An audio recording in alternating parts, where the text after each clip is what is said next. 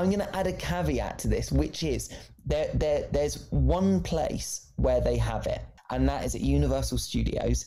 There's the keyring for Transformers the Ride, the keyring for maybe the Simpsons ride, and there's one other, and I can't remember what it is. But those ones don't count. If you see me and you give me those, I'll spit in your face. They do not count.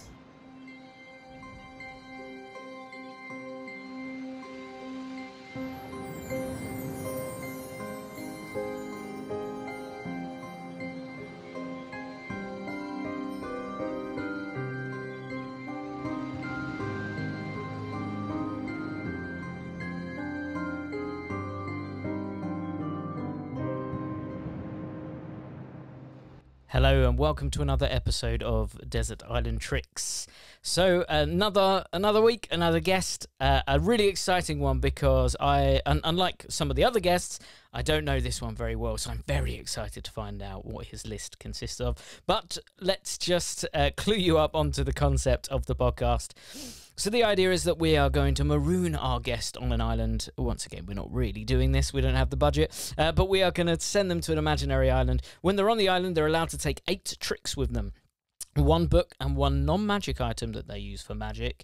Particulars like who the audience is and all that sort of stuff, it really doesn't matter. It's basically the tricks that they could not live without. The things that they, if they had to perform them forevermore and nothing more, that's what they would perform. So with that being said, let's get into today's episode. Today's guest has an incredibly impressive resume. He's an actor and director as well as a magician. He's involved in TV and film projects like Catch-22, A Crook House, A Small Light, Silent Witness, the list goes on, as well as being involved with hit West End shows like Ghost Stories and George's Marvelous Medicine.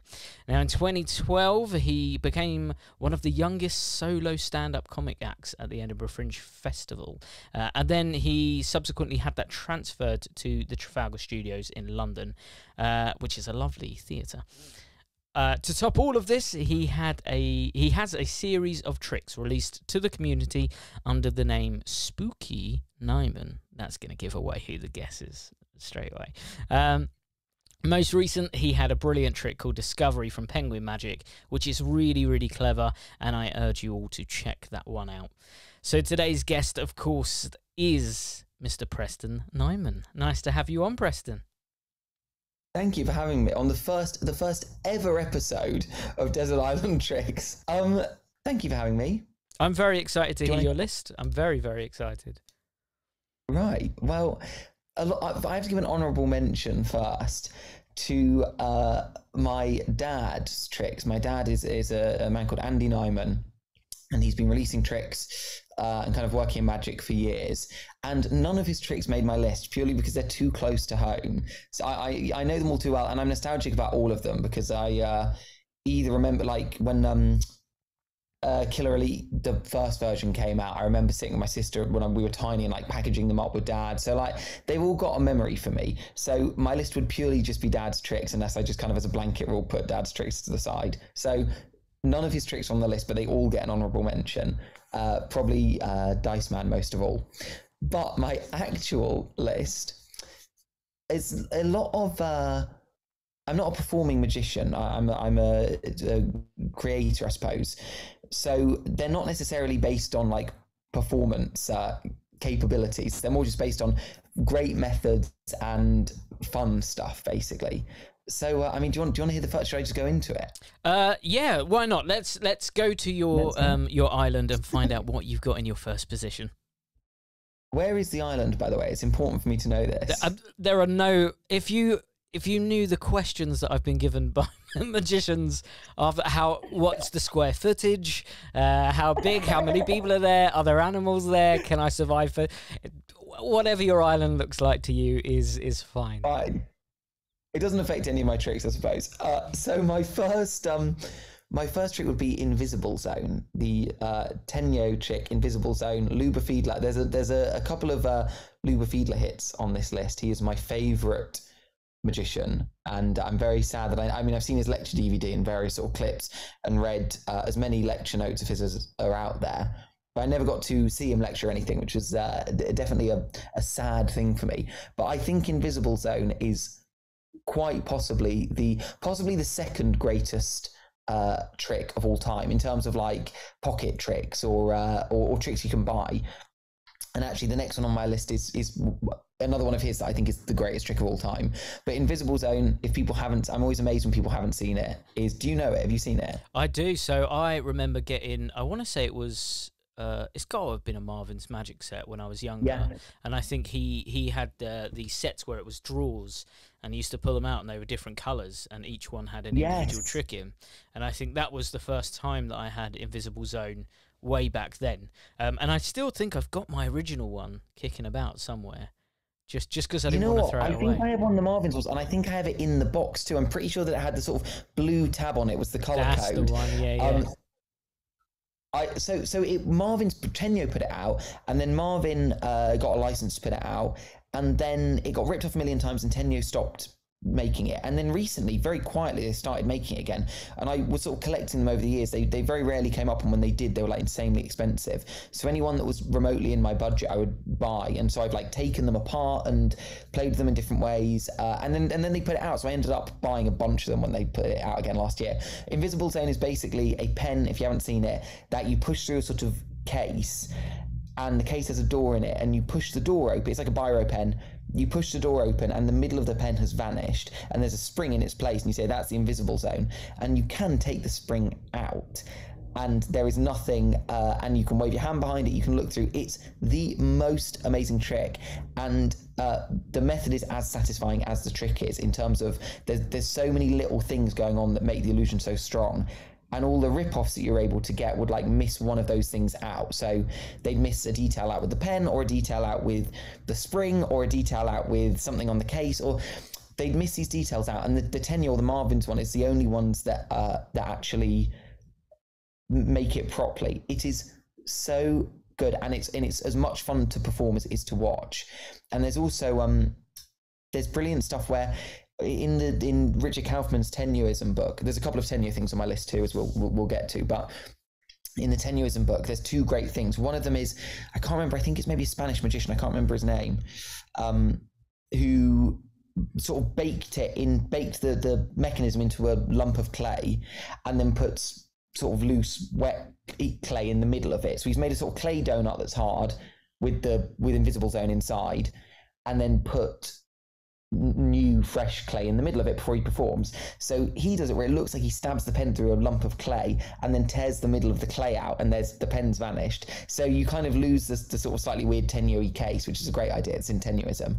But there's also a brilliant video of Luba Fiedler doing his prototype version, where at the end he talks about lots of things get lost in the Invisible Zone, and lots of just like debris and stuff. He does the trick and he goes, I'll clean up afterwards. And he's got a dustpan and brush, and he goes to sort of sweep up the Invisible Zone, quote unquote, and all of a sudden the table is like full of cogs and springs and like bits and bobs that he then sweeps up. It's the most amazing moment, and it's so clever how he's doing it, and so simple. But that's in the Tenyoism books. There's loads of great stuff around Invisible Zone, but just on its own, I think it is the most amazing trick.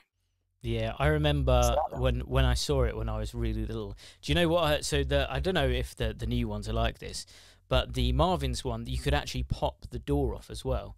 So when I was little, I don't know if this is a good idea or not, so don't hate me. But what I would do is I would do it in like a 3-phase thing. So I'd start with putting the pen through, and then, the spring's there. And then I would say, but I bet you think that the spring has something to do with it, so let's pop the spring out. And then I would do it again, and I'd open up the door, and I'd say, and now it's gone. And I'd put my finger in and wiggle it about. And then I would say, but I bet you think that something's happening behind the door, so let's take the door off. And I would pop the door off and put it back through again. And they would see the pen disappear for a second and then come out the other end. So I don't know if that's good. Great. But because of that, I ended up snapping one of the little bits off the door. So it half hangs off of my one, but I didn't want to throw it away because I love it so much. So it still exists in its original form, just a bit battered, I think. Well, you can also like... I think taking it as part is good, and I sort of tried to go when I bought a bunch of them when they brought it out again last year. Was it last year or the year before? Maybe, I don't know if they still sell it, but I bought one of them I bought to cut apart, because there's a great video on YouTube that someone did. Oh, who is it? It's a guy that posts a lot of sort of cool Tenyo adapted stuff. Can't remember his name. And he's basically done like the like walking through the fan illusion, but with a fidget spinner. So he's cut into an invisible zone, put a fidget spinner in, and cut a bit of the door out. So he pushes the pen through and then spins the fidget spinner like the or he spins it and then pushes the pen through like it's penetrating through. So with a broken one, you can kind of adapt it, and still you could still make it work. The other one that I did, sorry, I'm just rambling about Invisible Zone now, but the other one I did was kind of as sort of a step further than taking everything apart, was I pried one open and took it is a mechanical trick and it's so clever. I took the mechanism out and put like copper wire and little bits and bobs around the inside of the kind of case, so that I could start the trick by displaying the case, taking the door off, taking the spring out and opening the case up, and it looks like some sort of space age NASA-y technology thing.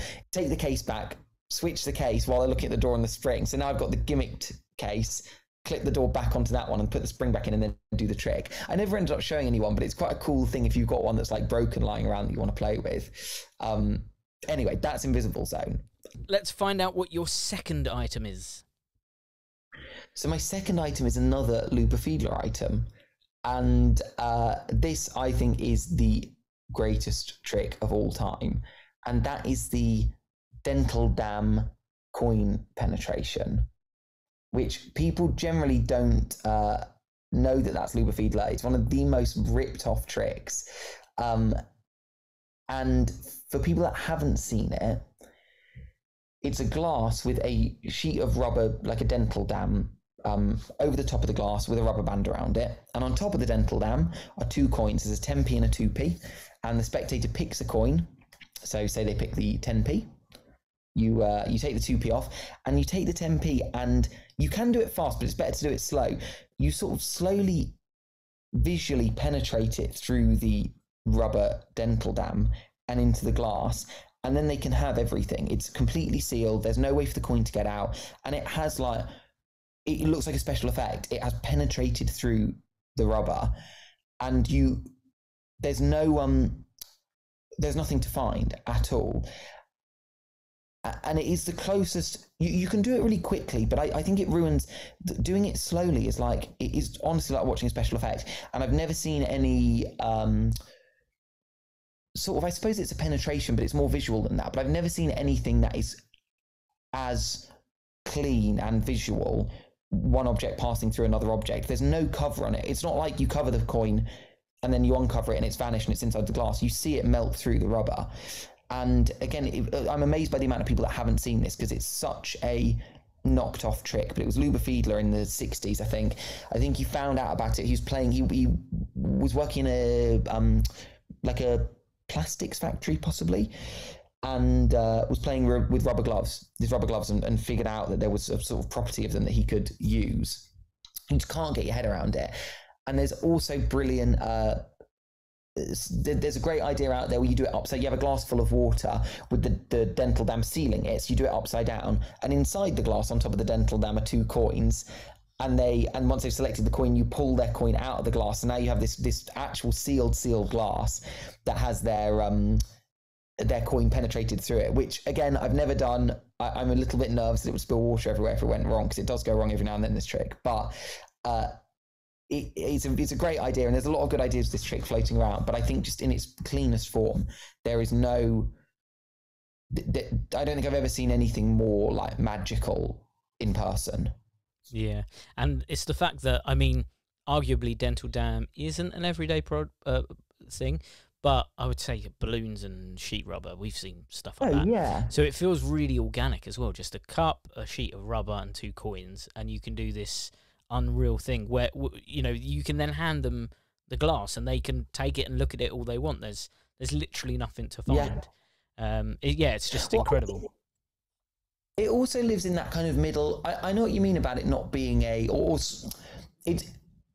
think a lot of my favorite things, I think that there's sort of too much emphasis a lot of the time on like things being completely everyday objects. I think all you have to do is know what something is to you as a spectator.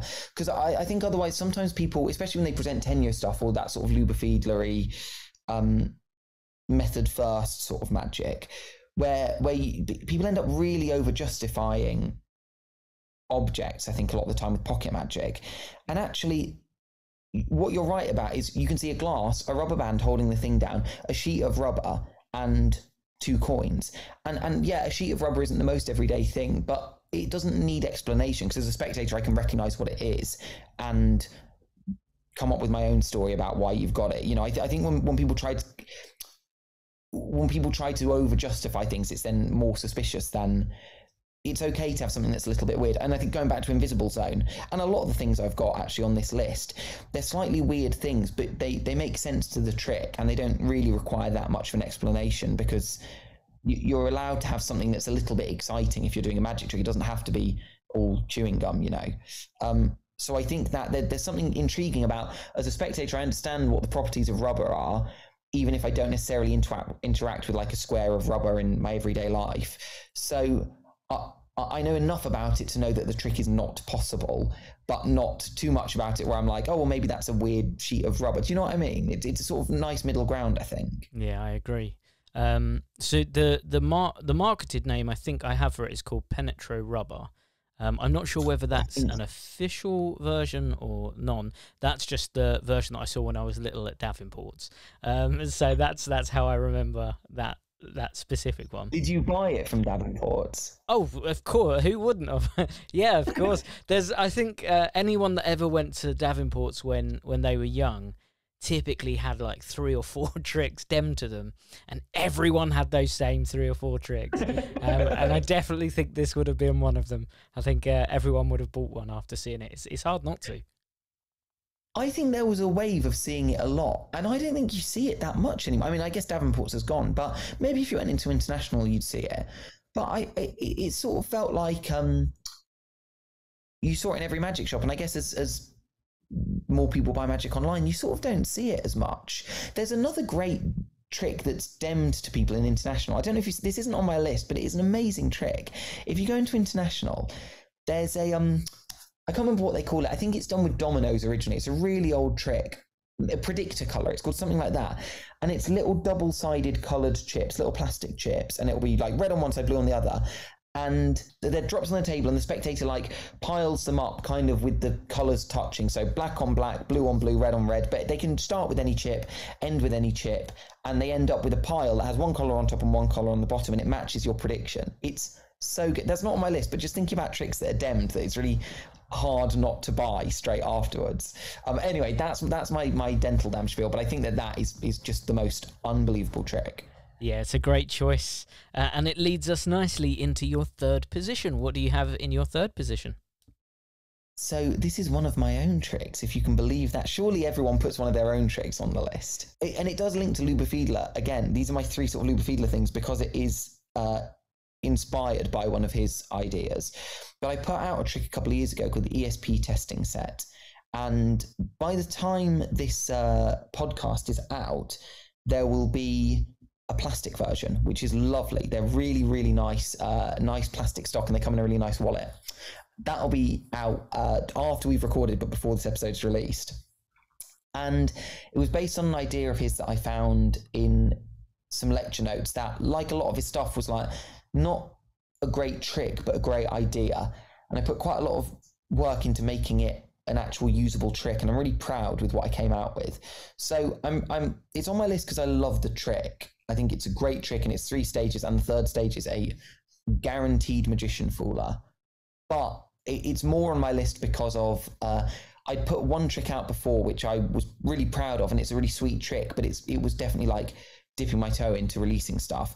And this was the first thing that I'd really like put a lot of time into, hit the ground running with it, and was very like proud of the process. So I think in terms of tricks that make me happiest, that's one of them, because there's a lot of time and a lot of thought that's gone into it, and into the original version, but also into the new version.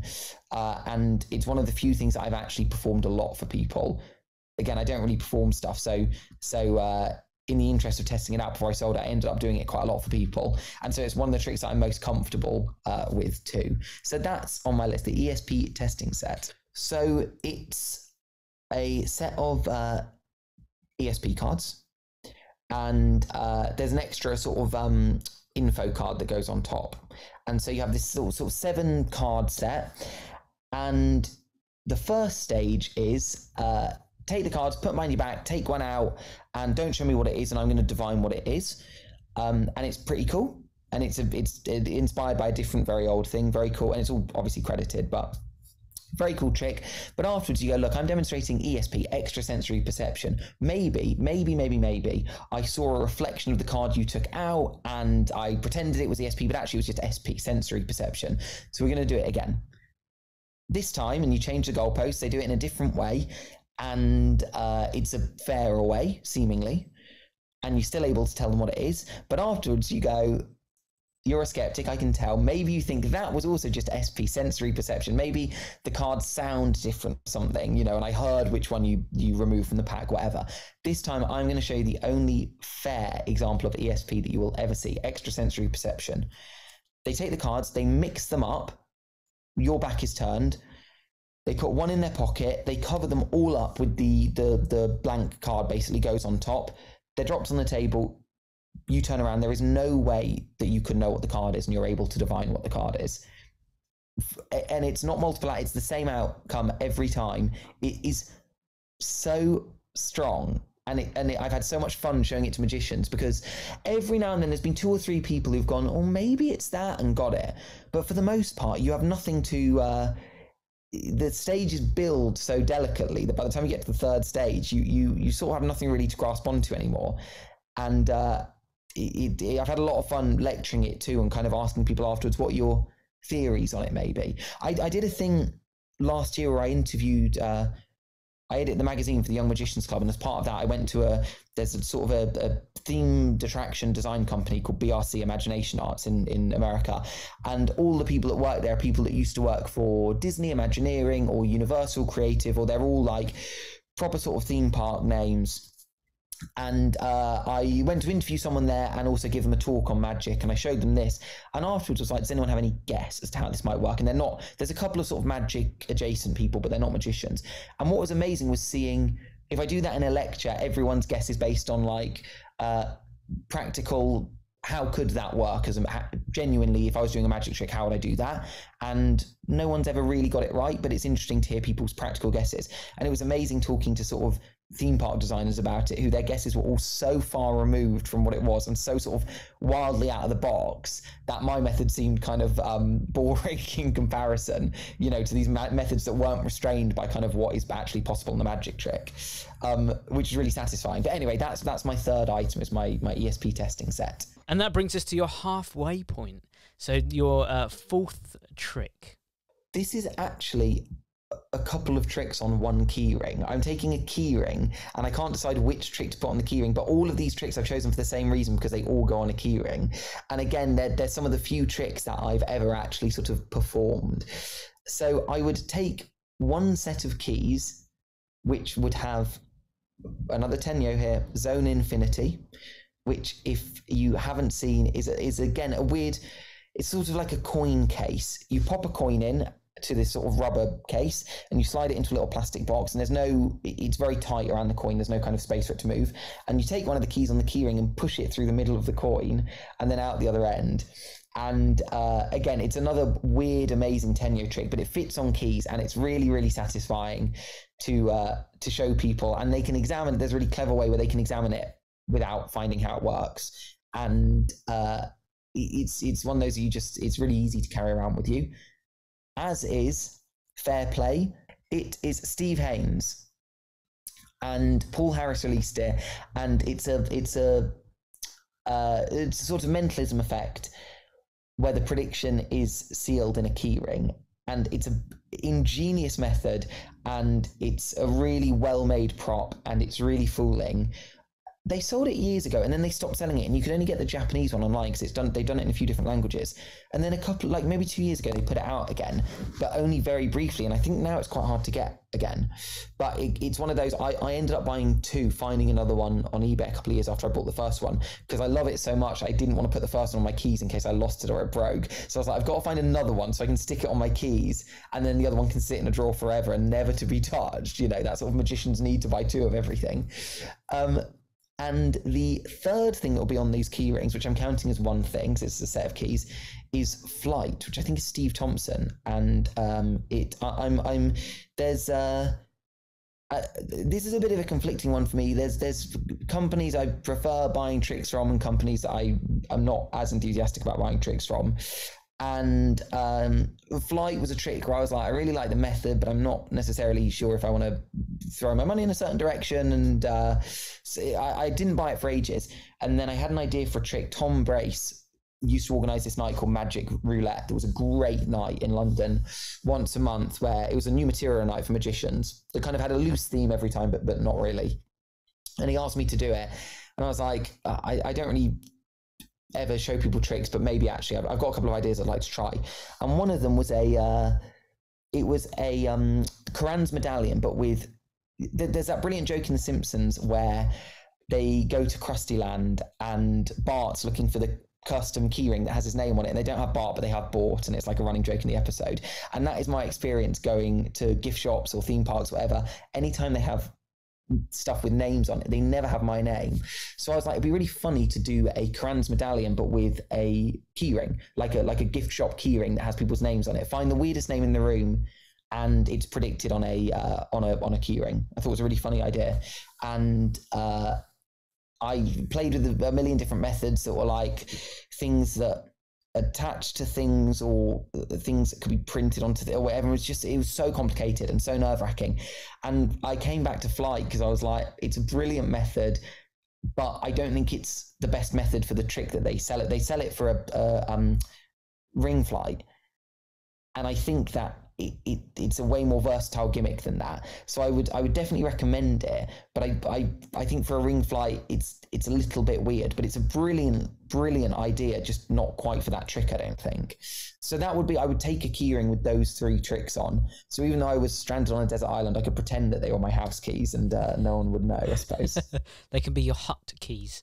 Exactly, they can be my hut keys, yes. So there's a couple of things off the back of that. Number one, listeners, your job is to go to local gift shops by you, find the section with names on, and if anyone finds Preston, you must purchase it, keep it, and when you see Preston at a convention or at an event, you have to give it to him. I'm determined now to find things with Preston on. I'm going to add a caveat to this, which is there's one place where they have it. There's one place where I found Preston, and that is at Universal Studios.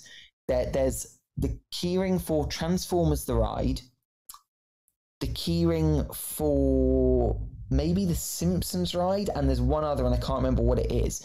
Have Preston. It's so weird, and I bought them. Every time I see them, I'm like, I've got to buy it because it's got my name on it. But those ones don't count. If you see me and you give me those, I'll spit in your face. They do not count. But anything else that has Preston on it, I'll accept. But those two is like, that's old news to me. But I'll accept that if anyone wants to buy something that has the word Preston on it. So there we go. That is our challenge, to find things with Preston on. Here's the second thing. So all the way through this podcast, I have been devil's advocate. Therefore, being devil's advocate, you have Zone Infinity, Fair Play, and Flight. You are only allowed to take one of them. From that set of three, if you had to choose just one of them, which one would you take with you? Flight is great, but I would only use it for currently I would only use it for that stage routine that I did, so not Flight. Zone Infinity is great, but it's not as good as Invisible Zone. I've already got a Tenyo thing, and I've got another Tenyo thing coming up. Fair Play is the most different to anything else I'm taking to the island, and possibly there are three very fun methods, but Fair Play is an incredibly fun method. So it would have to be Fair Play. Amazing. See, playing devil's advocate has its has its advantages. You forced me to whittle it down. I respect you for that. But they're all great tricks. I remember seeing Flight for the first time and thinking, wow, that's just so incredibly clever. And it was very unlike anything that had been around before it in that genre of trick.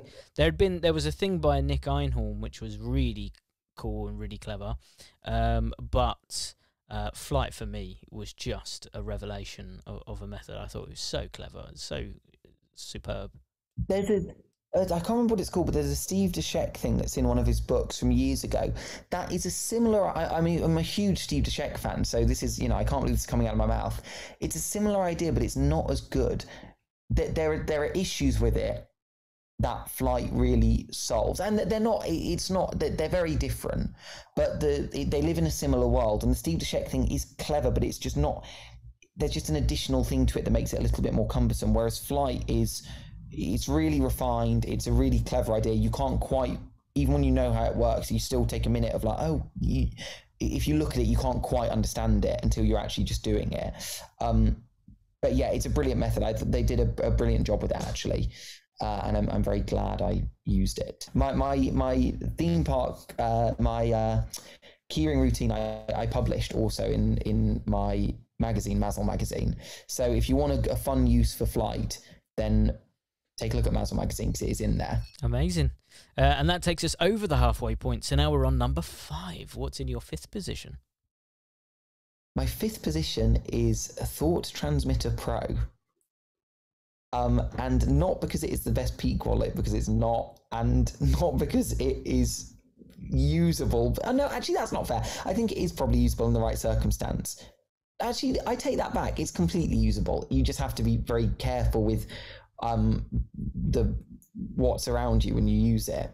But I'm a big John Cornelius fan. He lives in, they're my 3, Luba Fiedler, John Cornelius, Steve Deshek, are my 3 big I'm a big fan of. And I think it's another example of the most, I like anything that plays with, not to sort of talk too much about the intricacies of it, but anything that plays with color, combinations of color,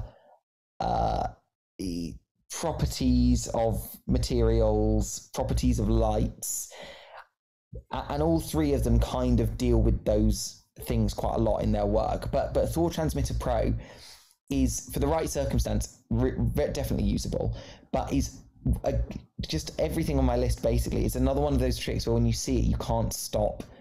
I'm literally miming the method now. I'm glad this isn't a video thing, because I'm literally it's impossible to talk about the trick without miming doing something. But it's so satisfying, and you feel like a spy when you do it. And it's a brilliant bit of thinking, because it could have just been, there's kind of a layer of something involved, and rather than it just being one layer, it's 2 layers working in conjunction with something else going on. There's a lot of really clever sort of color thinking going on, and how to hide and reveal information in a way that is unlike anything else. So I've never performed it.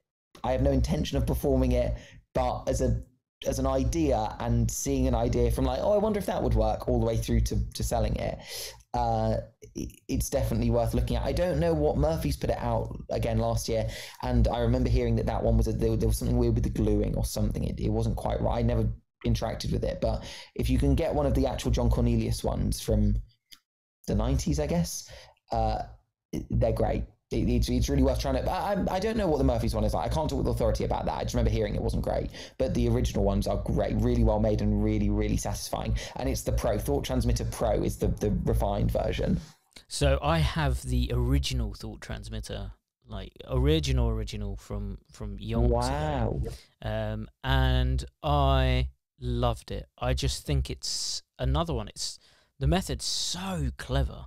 And I know you mentioned So cool. about being, I suppose, thinking of a normal wallet, you have to be careful of where you're stood in conjunction to your spectators.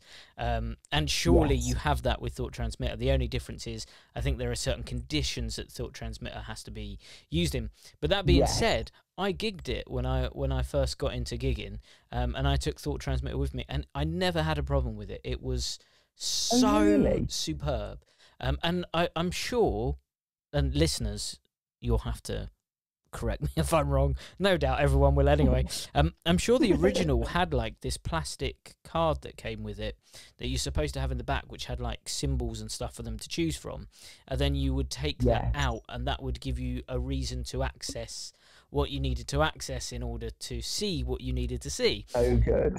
But the method was so good anyway. I doubt anyone ever had the card in it. I don't. It was so deceptive. You could hand the actual device to people, and they would never see it. It's just superb. Well, that's what's it's so clean, and as soon as you've done the sort of dirty work, it can be. There's nothing to see, but again, that's because I like that the thinking went beyond. It's really hard to talk about this without kind of giving away. If you had that idea, you'd think, well, I could put one layer of something where I need it to be, and it will probably work, but it doesn't work because for various reasons that you'll know if you've played with the prop, you have to have this other layer there too, that an actual physical layer. I'm not making any sense if you haven't played with it, but if you've played with it, I'm making sense.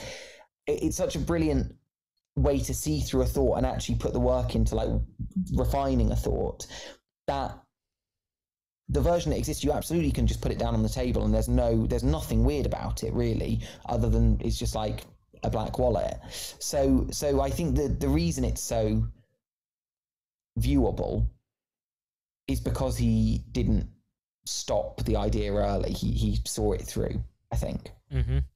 Yeah, I think it's a tremendous version of that trick. I do think that there have been versions that have been released further on in the development of Magic, which use a different kind of thing, where you could see from one position but not from another.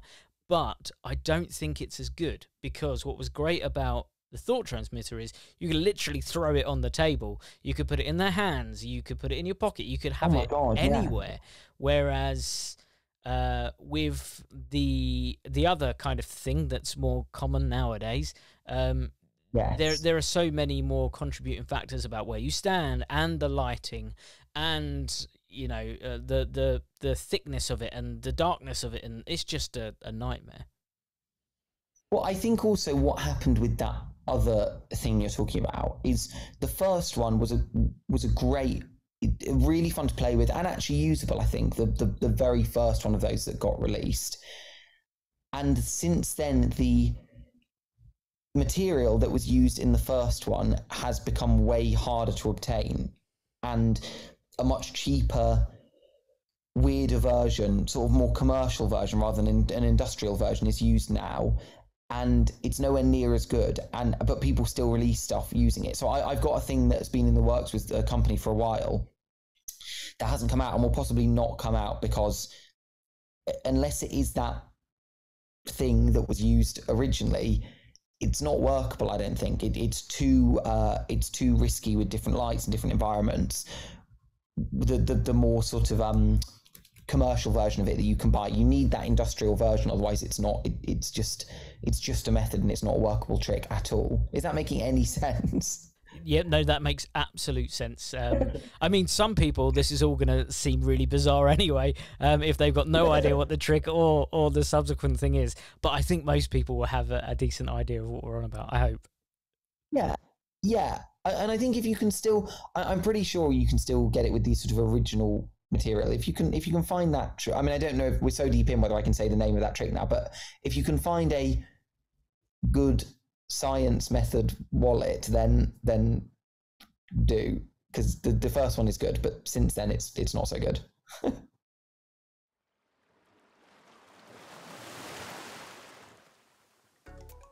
Hey guys, sorry to interrupt, but I just wanted to let you know about all the exciting things happening here at Alakazam Magic. We have brand new releases every single month and live streams every Tuesday, so there's so much content to dive into. We ship every single day. If you're in the UK and your order goes to over £40, we ship it to you for free. If you're international and your order amounts to over £70, we ship it for free, fully tracked. And if you live in the United States, we get it sent from our California branch, which means you have cheaper shipping, faster shipping, and no import duties. Can't get any better than that. Honestly, there's so much to discover here at Alakazam, including the monthly newsletter with all orders. We have our own live academy where the world's biggest names in Magic teach the best tricks in the world. And it's live, so you can interact and ask any questions you like. We have so many exciting things happening here at Alakazam, so make sure you follow us on all social media, Facebook and Instagram, to find out the latest news. Cheers guys, and enjoy the rest of the podcast.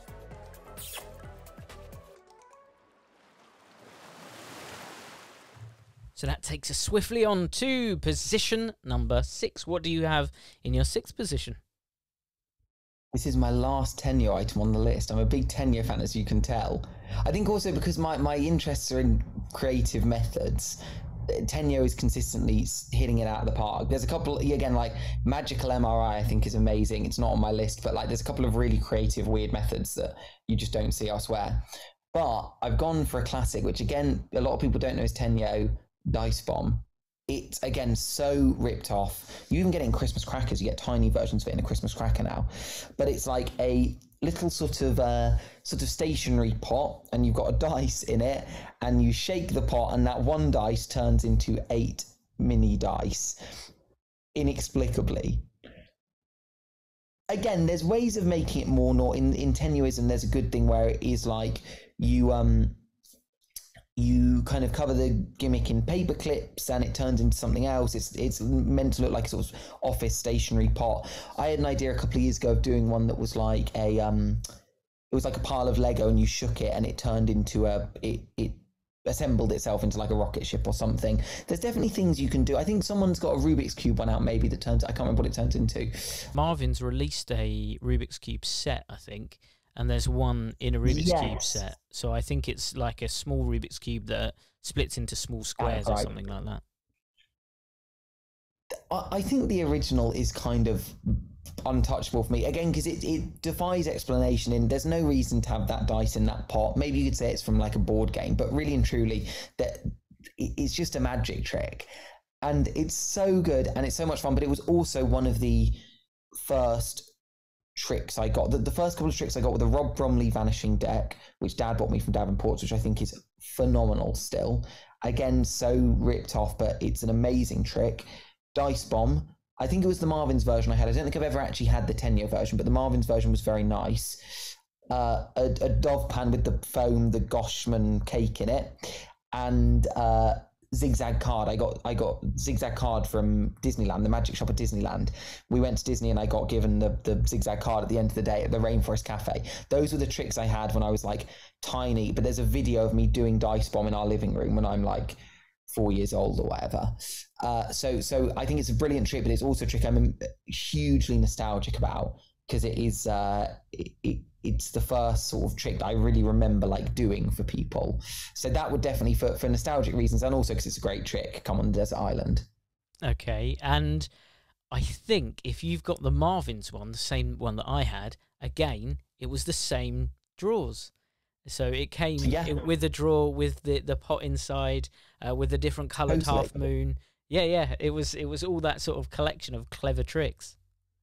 What's so sad about that? I loved that packaging so much. I've got a very good friend of mine, Andy Room, is an excellent magician and theatre director. He's a member of the Circle. He's great. And we speak about those Marvin's boxes quite a lot, and the two things that I really wanted to collect when I was younger were those Marvin's boxes, because they're such a lovely, they're sort of matte black finish and all the uniform size. There was the sort of Mental Epic board one, and they were a really good range, but there was also non-magic. Do you remember the Mr. Bean videos? And at the beginning of the video, he'd go, so you can see more of my adventures, whatever. He'd like talk about his videos, and each one was was like a sort of different colour, but it was him like standing in that spotlight on the front of each video. And those were the two things when I was younger that I really, really wanted to collect, like the Marvin's Magic Tricks and all the Mr. Bean videos I wanted a collection of. A slight tangent there, but we speak about those Marvin's packages quite a lot, kind of in terms of what we sort of really wanted to collect when we were young. The sad thing is, I was a Marvin's Dem a couple of years ago, and the packaging still, as like a tribute to that old packaging, has the little coloured notch on it. It doesn't, it's completely different shape and everything in the packaging, but it really, really made me sad seeing the packaging now, which is a cool design, but not as... It was so exciting, the idea that the packaging was also a magic trick. And it's a shame that it isn't still that, because I think that packaging is unbeatable. But yeah, I don't have that packaging still, but it would have come in that box 100%. Because it was that lovely matte finish, it sort of slid really nicely open, the box. Yeah. That sort of cardboard insert. I really miss that, actually. But the actual boxes were tricks in themselves, weren't they? So you could make the trick inside appear and disappear. So each one, it would show an empty box. You'd close it, you'd snap your fingers. When you open it back up, suddenly your trick was inside there. So the actual box itself was a trick. It's so brilliant. It's such a brilliant idea. I think a bunch of mine probably, I think my fingers were too small to ever actually do the sort of draw box trick. So I think a bunch of mine probably I just sort of like pulled open until they kind of came open. But definitely the Invisible Zone one, the packaging is still intact. It was brilliant packaging, and I hope they bring it back one day. Well, it's a very, very good choice. Dice Bomb is a great choice. And again, if you haven't seen it, go and see it. It's a great little trick. And that brings us into our 7th position. What do you have at number 7? So this was another trick. As I started to get more like, this is a trick I'm very nostalgic about, but it's also a trick that no one knows, and it's so good. And I'm amazed that it's not more of a kind of worker thing. But when I was probably in like year 5 or 6 and was like going to conventions with Dad and getting more into magic beyond just like having magic sets, I got 2 tricks, and one of them was I think it was called the Stolen Deck of Cards, which was Gemini twins. Oh no, it was actually sort of the kick more than Gemini twins, but with a sort of a deck of cards where each card had come from a different Las Vegas casino. Really cool looking trick. But the other trick I got, which is the one that's on my list, is a trick called Lone Stranger by Paul Richards. So Paul Richards is what he's lecturing at Blackpool, or possibly when this comes out has lectured at Blackpool, and it will be brilliant. He's at Blackpool, and he was at Magic Live too. I think he's at Magic Live every year. He's one of those people that I think is so sort of underappreciated. You can go to his stand for easily 45 minutes and just watch every trick, and he does these like bundles, so you end up buying a ton of stuff. Everything is so practical, so well made, so well thought through. There's not one thing on his stand actually that I don't think is good. It's all great stuff, and he's so nice and good, the stuff, that it's very easy to kind of bypass. And actually it's really, really worth looking if you pass his stand. Go and see his lecture too, his stuff's brilliant. But Lone Stranger is great. I don't know why, Dad must have got it for me. I don't know why I had it. And it's a red deck of cards with a blue card on top, and you spread through the deck and you say tap one of the red cards. They tap one, free choice, you take it out and it matches the blue card on top of the deck. Like a perfect match every time, and it resets within the trick. It's like immediately reset. It's so simple and it's so good.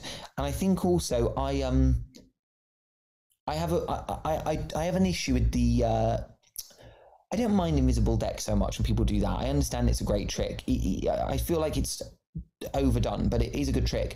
But I watch a lot of exams at the Magic Circle, and there was a time a couple of months ago.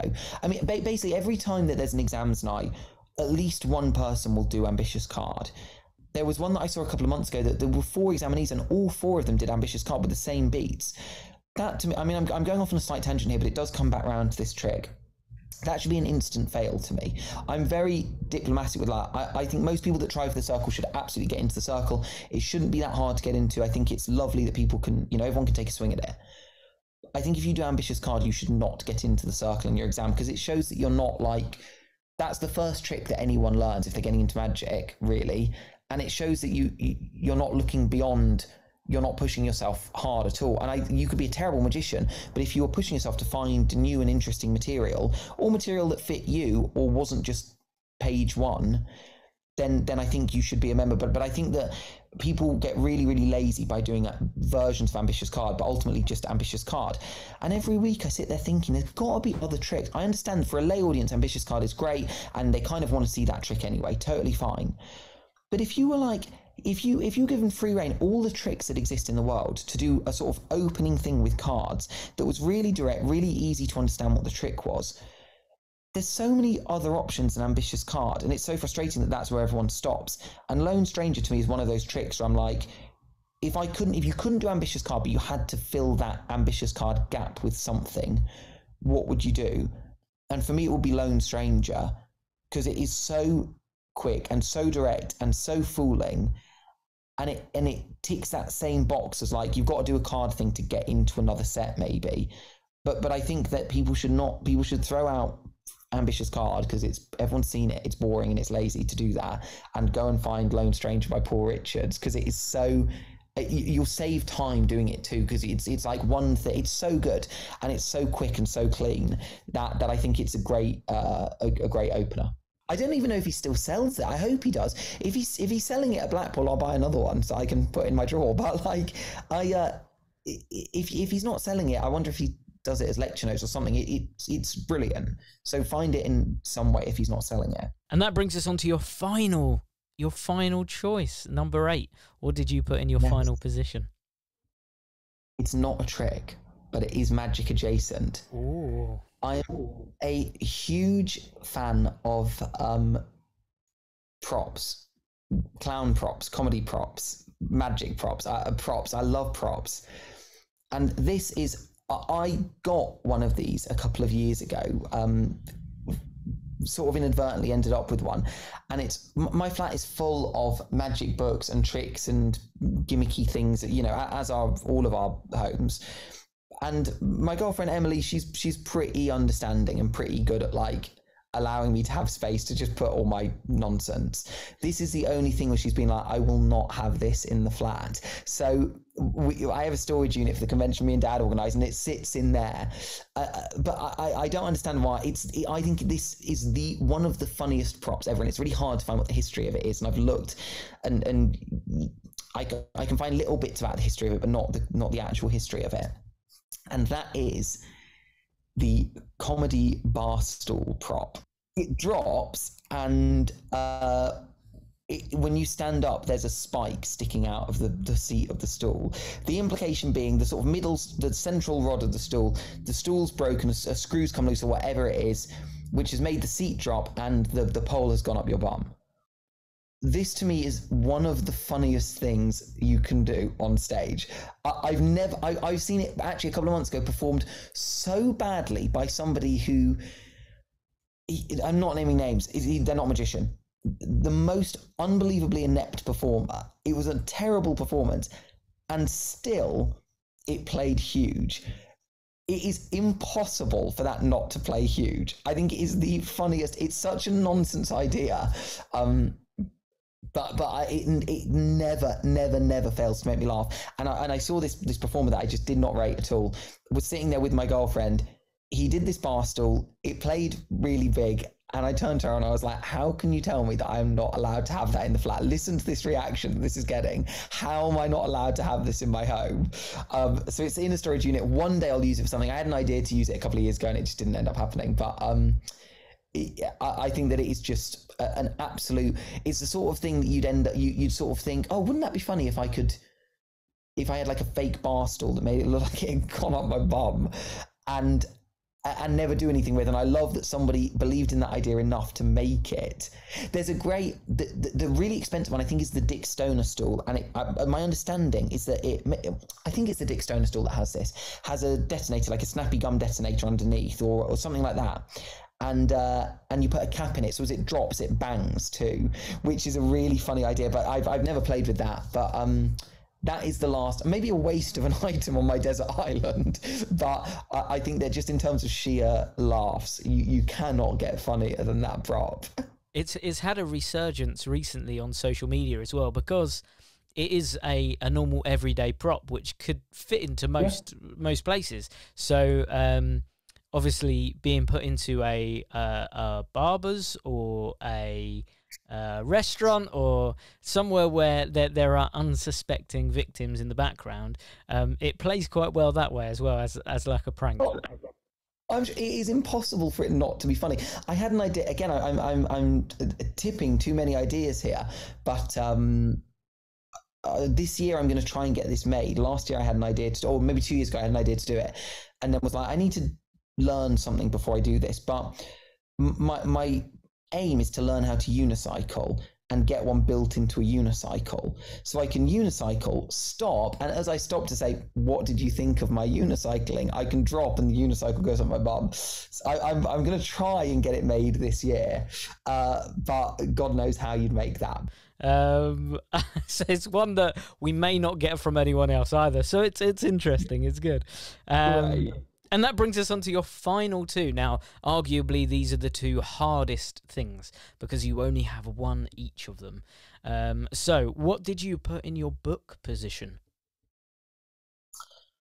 I think there were 4 options for me, and I landed on one. So I'm gonna do a very quick 4-1. So the 3 that didn't make the cut.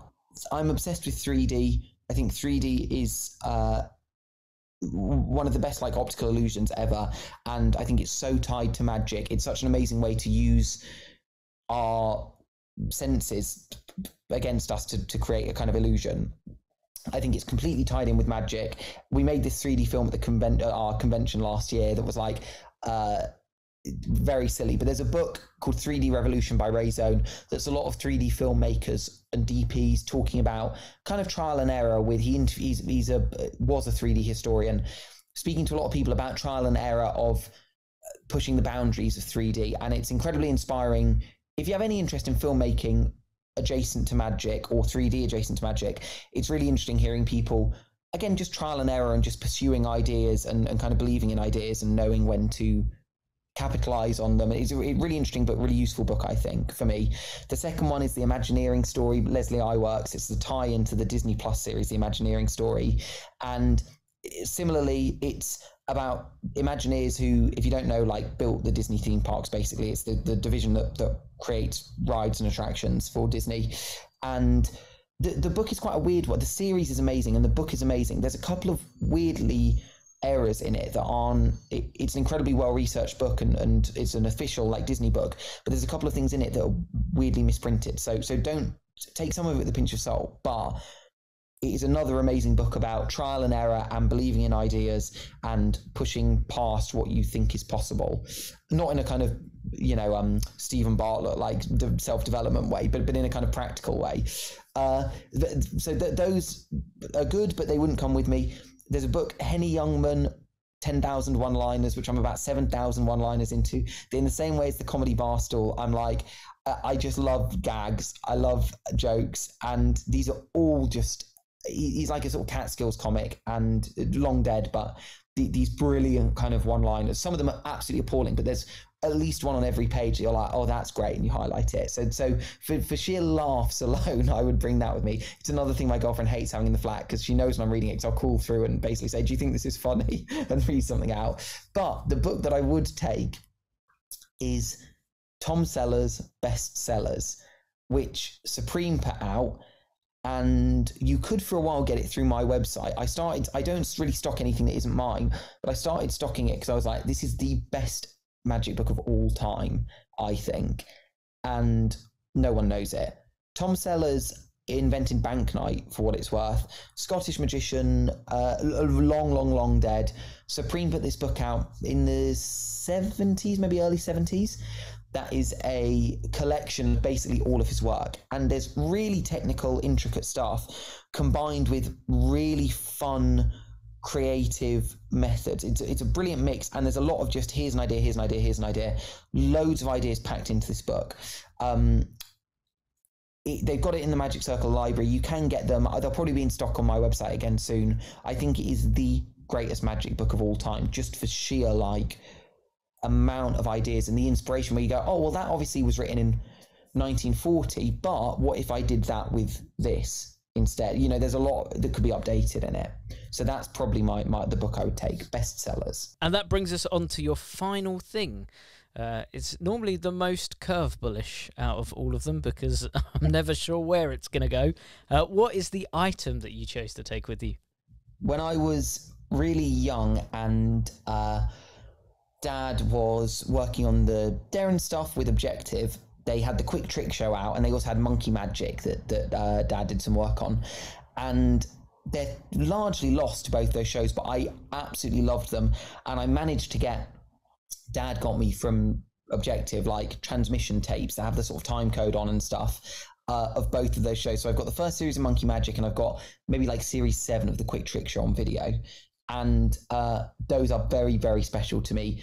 Even if I didn't have a video player, those were possible options where I could take those just for sheer kind of nostalgia. They're shows I love, and they're very happy memories of like watching those videos. Notepad and pen, obviously you take because you want to doodle stuff down or whatever, but that's a given. You'd want a notepad and pen. I think the thing I would take with me that's a sort of magic object, me and Dad organised this convention, which I mentioned, the London Magic Convention, and this year we love having merch. We love that we've got like our LMC gift shop, and we did challenge coins, LMC challenge coins, which is a brilliant kind of challenge coin game. If you don't know it, then look it up. It's a sort of military game. That if you have the coin, you're kind of entered into this game. But they're really beautiful, heavy coins, and they've got our logo on. They've got a little slogan. They're really, really nice. I'm incredibly happy with how they turned out. So I would take that, because it's a really fun, heavy thing to fiddle with, but also because I'm immensely. It was our 3rd year, and it was our best one yet that we did the coins. It was last November, and so like proud of what we've done with it that I think that would be the thing I would take with me, just for sheer like, I can't believe we've done it. I think I've always thought there should be like, you know, Blue Peter. Everyone wants a Blue Peter badge, but you can only get a Blue Peter badge if you've been on Blue Peter. I've always wanted there to be like a convention that has a convention badge, where you only get the badge if you've been involved in the convention. I think that would be a great idea.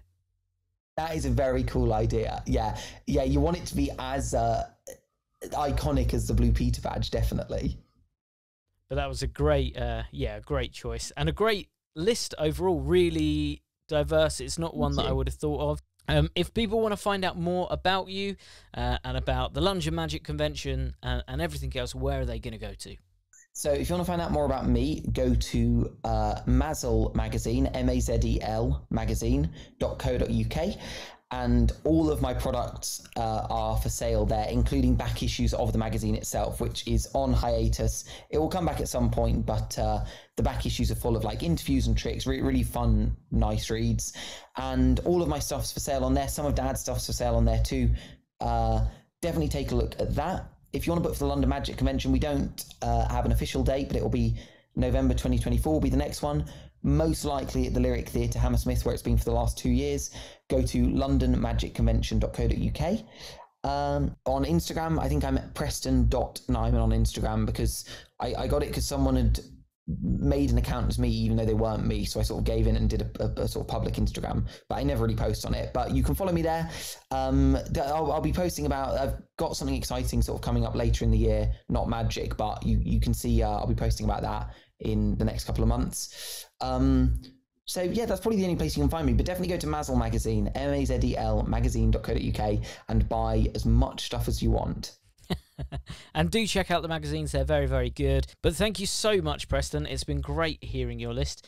We do have your dad coming on at some point to record his as well, and hopefully you're going to have an influx of people buying Preston merchandise and sending it your way as well. I know I certainly will be looking. Every Clinton's I go into, every WH Smith, I'll be looking for anything with names on.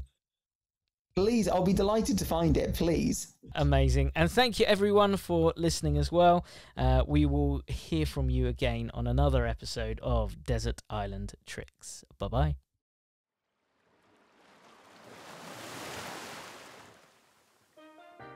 Hi, Peter Nardi here, and I really hope you enjoyed that podcast. I just wanted to let you know that Alakazam have their own app. You can download it from the App Store or the Google Play Store.